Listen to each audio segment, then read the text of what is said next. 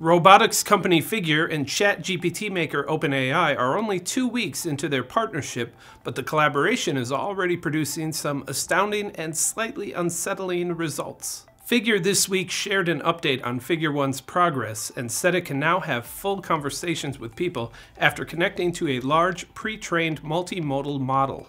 The company said its robot can now describe its visual experience, plan future actions and use common sense reasoning, reflect on its memory, and explain its reasoning verbally.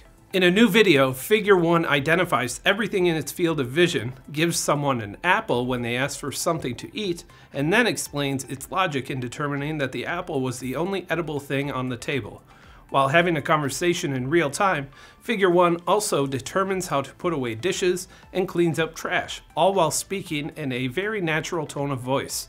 The company confirmed that all behaviors seen in the video are learned and not teleoperated. So I gave you the apple because it's the only edible item I could provide you with from the table.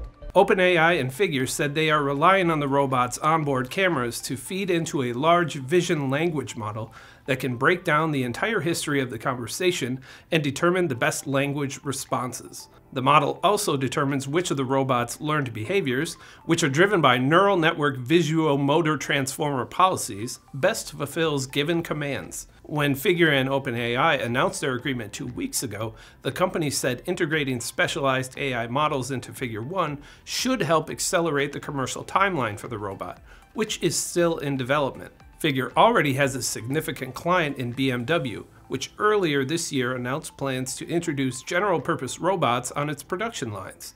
If Figure 1 continues to progress the way it has, BMW employees will soon have robot coworkers that can not only handle tedious tasks, but also keep them company as well. I'm Ben Munson, and this is Manufacturing Now.